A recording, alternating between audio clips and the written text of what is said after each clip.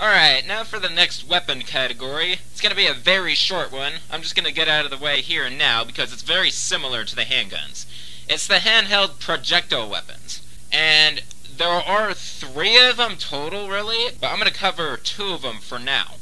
The first one is the nail gun, a relatively powerful electric tool. So, the nail gun is one of the only weapons that is exclusive to Outbreak File 1. You will not see this in Outbreak File 2. It's also exclusive to only one scenario within Outbreak File 1, and that is the very first scenario, the Outbreak scenario. Now, its main use is to nail some boards down on a door frame to slow down zombies from getting to you. It's really to trigger a cutscene and to add to the event checklist. But you can use it as a regular weapon. So let's test it out real quick.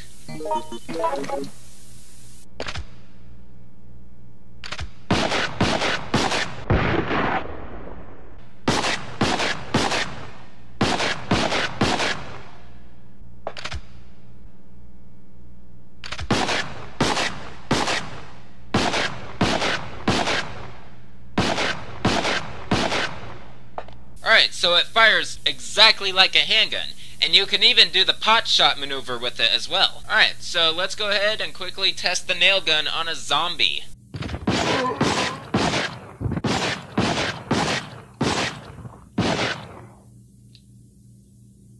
Alright, so 8 nails from the nail gun to take down a zombie. So yeah, it's a pretty good weapon for a projectile weapon. It's just as powerful as the handgun GL, it seems. So yeah, if you don't want to use it for barricading the zombies, you could use it as a temporary weapon. It does seem to help a lot. Alright, that is it for the nail gun. Alright, now for the other projectile weapon that I'll be reviewing. The capsule shooter. This weapon's description changes depending on the kind of capsule you got loaded into it. So this weapon is exclusive to George in Outbreak File 2 only. It is his extra item. This is a weapon you could actually use on your teammates rather than the enemies of the game. Because what it does really, it gives you the ability to use the effects of the capsules on your teammates without having to give them the whole capsule first. You could just shoot them with the capsule and it will automatically do the effect. So, for example, if you have recovery capsules like it already does right now, then if a teammate is in caution or whatever, fire a capsule at them and they will be in fine status. Same with the antidote. If they're poisoned, shoot it at them, they will be fine. Same with the hemostat and antivirus. So, like I said, you normally use it on teammates. However, there are 2 capsules that you could load into it that are actually effective on enemies. And that's specifically the antidote capsule and the antivirus capsule. So, you can use this weapon with other characters since it's the extra item. You just need to have George on your team to get it from him. But since it's mainly for George, I'm just going to test it with him. I'm not going to test it with a female because it's used just like a handgun. So it's not worth showing the extra animation. So let's test it out real quick and get those blue recovery capsules out of the way.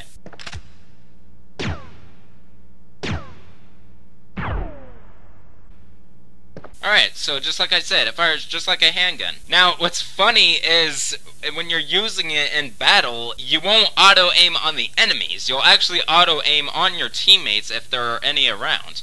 If there's none around, then you just aim wherever you're facing. There's no way to auto-aim on enemies with the capsule shooter. So, I'm gonna go ahead and test both the antidote and the antivirus capsule, just to show you the difference.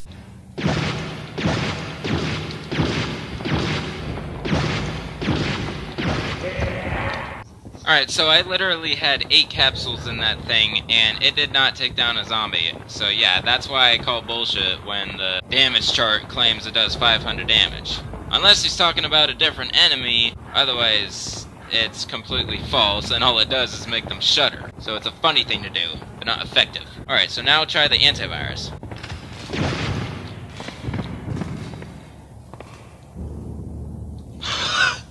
It only takes 1 antivirus capsule to take down a zombie. This weapon can be very effective if you use antivirus capsules. It's one of those weapons that you want to kind of save in case there's like a mob of zombies or something. Alright, well that is it for the capsule shooter as well as the projectile weapons.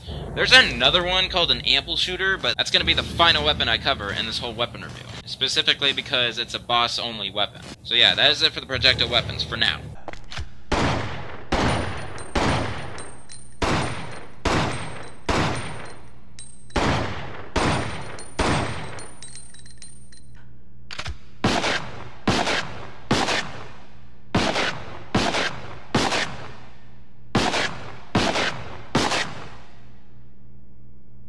Alright, new category, the automatics. And there are only 2 in the Outbreak games, and both of them are in both games. So the first one is the Submachine gun, an automatic handgun for special forces.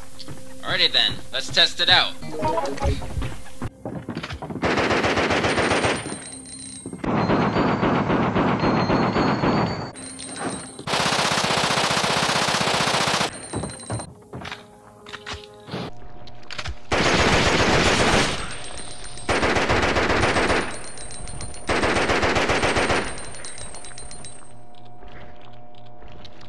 Alright, so I'm pretty sure the submachine gun is based off one of the Heckler and Koch weapons in the main Resident Evil series. Most likely the MP5. Now, since the machine gun uses standard handgun bullets, then I'm just gonna go ahead and test it on a zombie.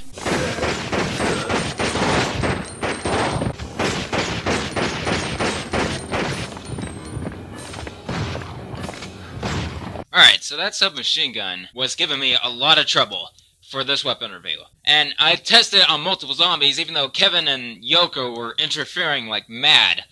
But I know there were a couple of zombies there that were clean slated, and it took between 7 and 9 hits of the submachine gun. And that's kind of typical because it uses regular handgun rounds. So 7 to 9 bullets from the submachine gun. The advantage with the submachine gun has like 30 bullets to start with. It uses regular handgun ammo, which there's a lot of in these games, and it's an automatic machine gun, so you get the shots off very fast. But just like the burst handgun, you'll eat through ammo probably very fast with it. Alrighty, that is it for the submachine gun. Alright, now for the other automatic weapon, the assault rifle. A gun suited for rapid firing. It uses 5.56 caliber rounds. Alrighty.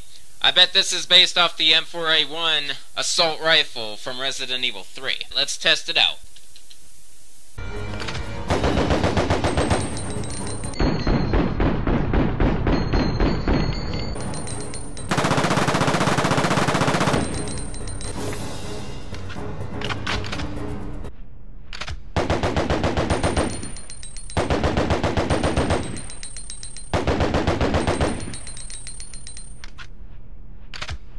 So this is one of the only weapons that does not feature individual bullets for the weapon. You can only reload it via magazine. Alright, now, I know so far in this review I haven't tested any other enemy except a zombie, but they're really just the best enemy to test a lot of the weapons on, and this isn't an enemy review, so you really have no valid argument against that as long as it doesn't take just one shot. I won't test the magnums on a zombie, I guarantee that, because I know those will take one shot. But anyway, I'm gonna go ahead and test the assault rifle on a zombie. Alright, so it only took 6 shots from the assault rifle to take down a zombie. And that was possibly a far range. So, probably will take even less shots if you're a little closer. I made the mistake of not making sure I was in medium range on that one. But hey, it still only took 6 shots, so it's way better than any weapon that uses handgun bullets, that's for sure. I recommend the assault rifle, however, probably not on zombies, but any higher class enemy, the assault rifle is a perfect weapon for. It's okay to use on boss battles, although I'd make sure to have a backup weapon, or at least 2 assault rifle magazines if I were to attempt that. I don't know. The damage rates between the games for the assault rifle are very dramatically different. In Outbreak 1, the assault rifle only does 130 damage. But in Outbreak File 2, it does 200 damage. They up the damage big time for the assault rifle. Just to let you know, the guy only lists the difference in damage rates when it comes to range for Outbreak File 2. He does not do it for Outbreak 1, so I don't know if in Outbreak 1 he only listed the close range, because when it comes to the weapons that have the same damage rates between weapons, it's usually the same as the close range. So I'm assuming that's what it means. So Outbreak 1, 130, Outbreak 2, 200. Huge difference. Alright, that is it for the assault rifle, as well as all automatic weapons. Alright, now for another category. The shotguns. And just like the previous category, there are only 2. However, they are not both featured in both games. Outbreak 1 only has 1 shotgun, and I'm going to start with that one. So the regular shotgun. A gun which can scatter bullets over a large area. That's basically the definition of any shotgun. This one is obviously the SPAS 12, and that is based off of the Code Veronica shotgun. Alright, let's test it out.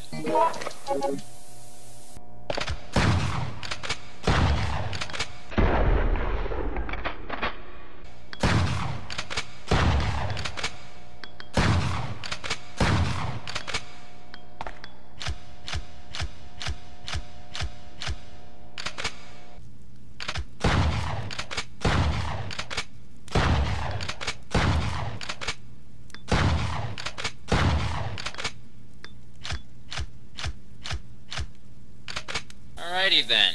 I'm gonna go ahead and test the shotguns on zombies as well, but instead of medium range, I'm gonna go close range on this one, because shotguns are supposed to be close range weapons. If it takes like a very small amount of shots, then I'll go ahead and test the medium range as well to make it a fair test. Alright, so only 2 shots from the shotgun to take down a zombie at close range. I was kind of fearing that it would only take 1 shot, but I guess not, at least in normal mode anyway. The zombies are just strong enough to handle 1 shot, even at close range. Now the thing about shotguns is you may think that, just like the classic games, the best thing to do when using them on zombies is to aim upwards when they get close. That does not apply here, since there is no decapitation in this game. Just like freaking Code Veronica, Killjoy. Since that's not the case anymore, it's kind of pointless to do that. And you just saw right there, it made him fly back anyway. Alright, I guess I could go ahead and test a medium range as well.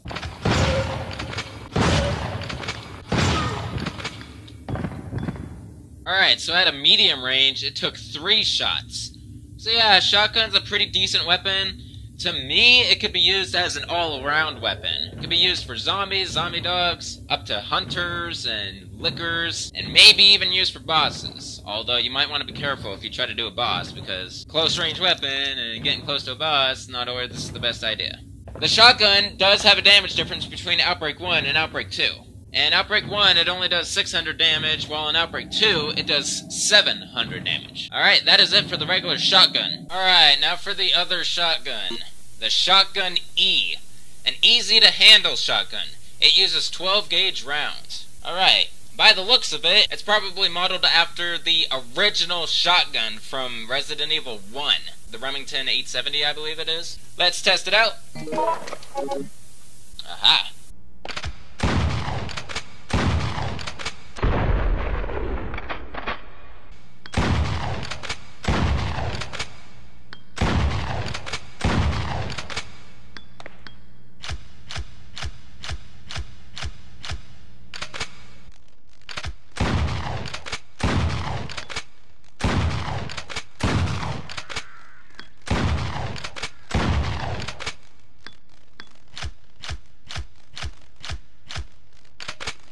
Right. Mark totally looks like an overprotective father with that shotgun. Alrighty then, let's test the Shotgun E on a zombie at close range.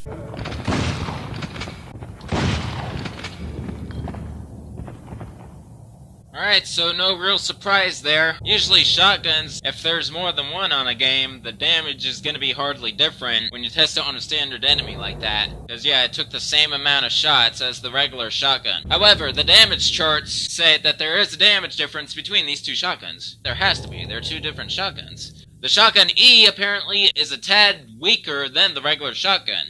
Because the regular shotgun had 700 damage in Outbreak 2, while this one has only 600 damage. Alright, well, that is it for the Shotgun E, as well as all shotguns.